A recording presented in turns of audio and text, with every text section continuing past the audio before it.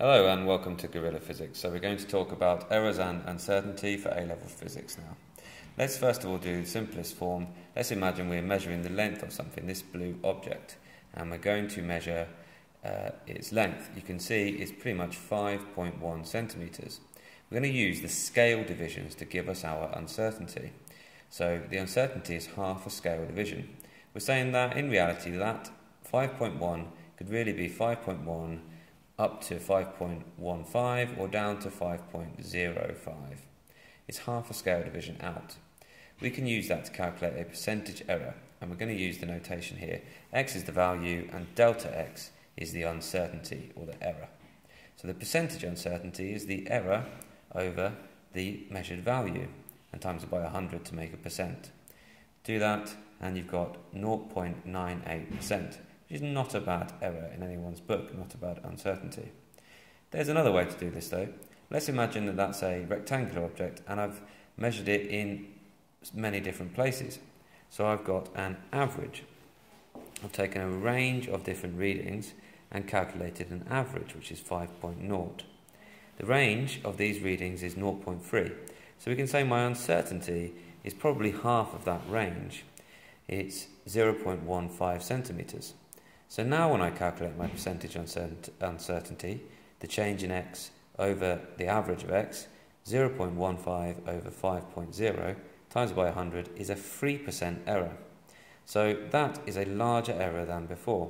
And this bit should just tell you that you use whichever is the most sensible type of uncertainty for your experiment.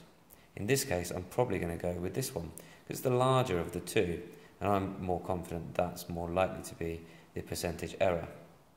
Let's talk now about compounding that error then. If we're going to use our measured values to make calculations, we need to actually take into account that we're making two measurements or more and compounding the errors in them, the uncertainty in them. So here's a trolley and it's going to travel at a constant speed over a distance x. I'm going to time it with a stopwatch and give you an average velocity. So I've measured x with a meter ruler.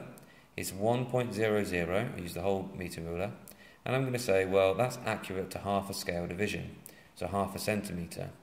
So it's plus or minus 0.005. The percentage error is therefore 0.5%. You can see I've calculated that there.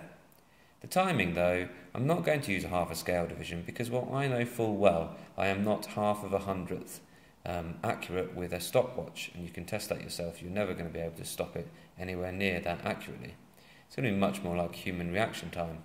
So the way I've done it is taken a range of values of time, calculated an average, which is 2.43, and worked out the range and used half that range as my difference, my error, my uncertainty. So the percentage error is 9.5%, which is pretty large this time, and it will be for handheld stopwatch readings at such a small level. So I've used those two values to calculate my average velocity. V is x over t. So 1 meter over 2.43 gives me 0.412 meters seconds to the minus 1. My percentage error, though, is actually the two percentage errors of my measured values added together. So 0.5% from the measured value of length and 9.5% from the measured value of time. 10% error.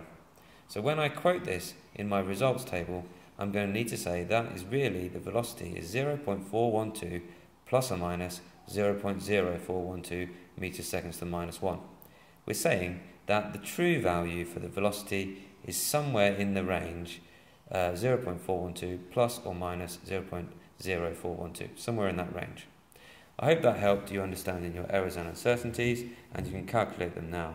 If you like that video, then please hit like or subscribe, and when you're telling your friends, use the social media hashtag BETSTyle. Thanks a lot.